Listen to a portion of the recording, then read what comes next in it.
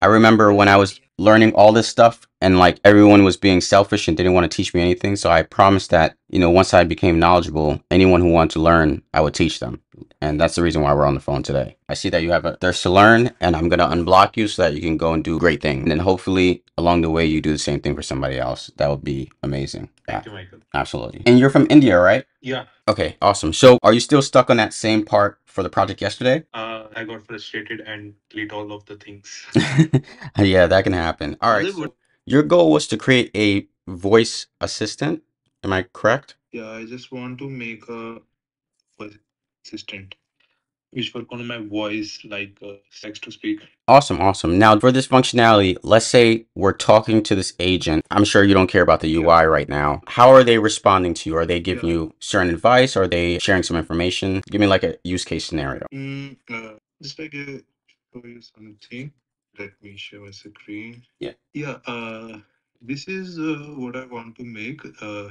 It's Calmy. Like here, I begin my session, and it's connect with my AI, which work on a multi. How are you doing today?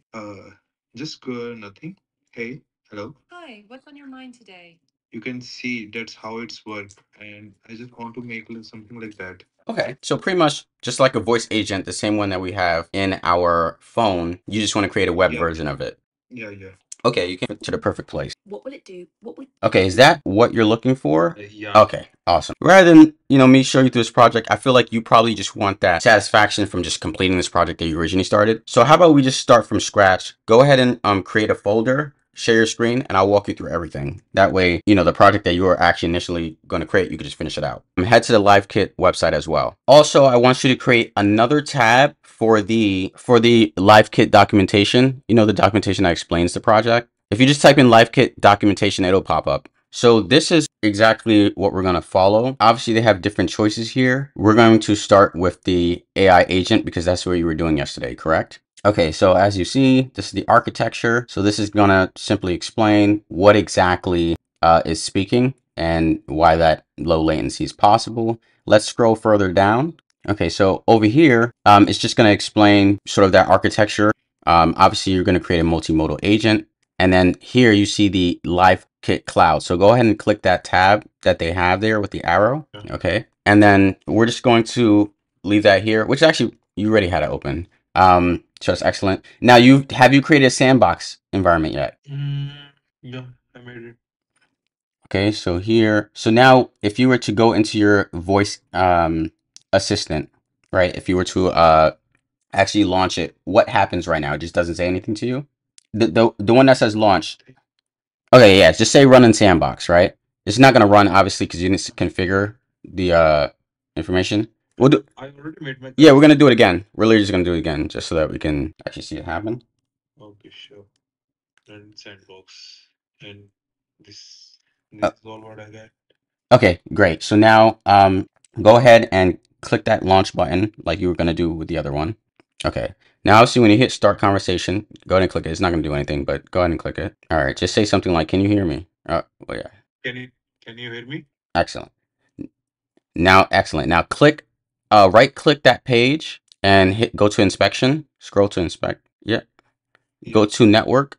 It's the little arrow. If you see that arrow, okay, right there. Okay, now refresh this page and let's see once more. Refresh.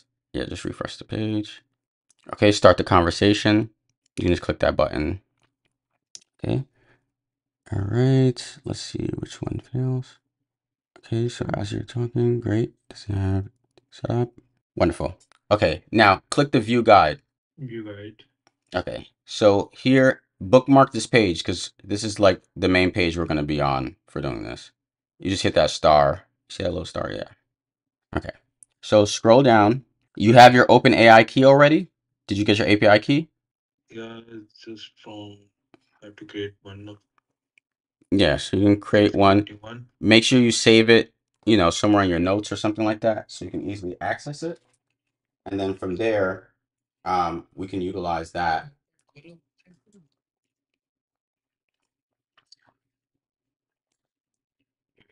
just have to save this. Okay. Yeah. Okay, excellent. So now we pretty much have our API key. Go back to that other tab. Yeah. So here you've created the API key. Now we obviously need to make sure we have the latest version of Node, which I'm going to assume that you do. So at this point, it's going to say, we're going to take you through the steps. So you've already created your Livekit cloud account. Now, did you install the Livekit CLI? If not, click that and we can do it again. No, not that one. You've already done that one. That one I confirmed. You've done that one. The second one. Yeah, this one. Yeah. Okay. So go back and when you open it this time, open it in a new tab because this is what kills us. Sometimes the documentation is going to take you through 50 pages and you won't remember the steps. So always open it in a new tab, drag it to the side so that you can remember the order. Because as a software engineer, this is what's going to make you super fast.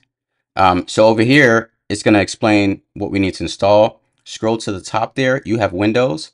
So you're going to go ahead and just run that command. Have you done this step already? Yeah. Okay. This step. We'll do it again. We'll just do it again just so we remember.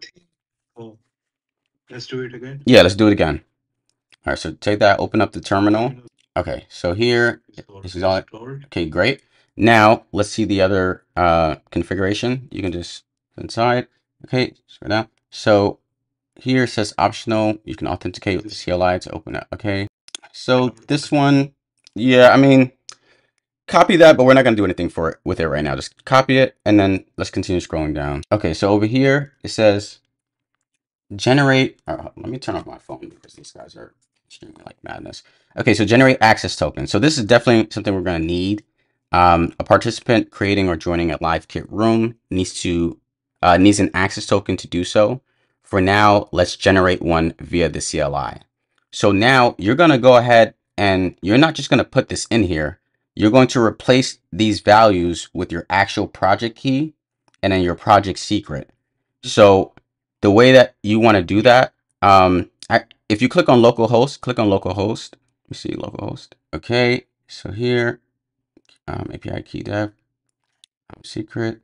Okay, so you're running it in dev mode and this is versus the cloud mode. So it's up to what you want to do. We're going to try both. Right now, let's just do the cloud one and then we'll do the localhost right after. I don't remember which one I did in the video.